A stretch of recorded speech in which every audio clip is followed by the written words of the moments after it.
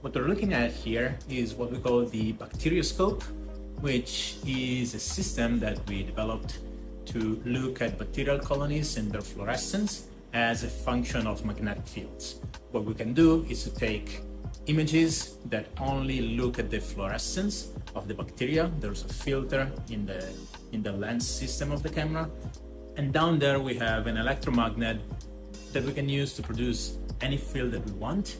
And in this last experiment that we coded, we can do a ramp of magnetic fields. So basically investigate how different intensities of magnetic field change the fluorescence compared to the baseline where we apply no field at all.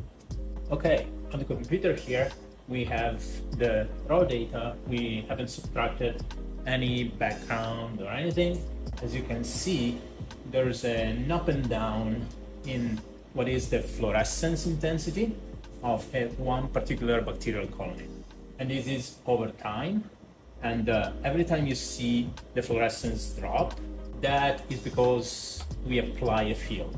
Applying a field makes these proteins, which are called MAGLOV2 proteins, fluoresce less with respect to their baseline when we apply no field at all.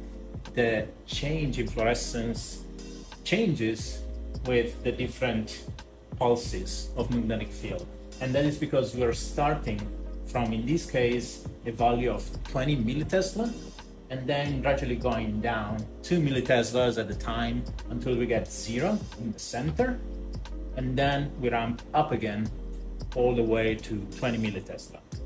And we do this because we want to investigate basically how much we can change the fluorescence, which is what we call magnetosensitivity, as a function of magnetic field in one single experiment.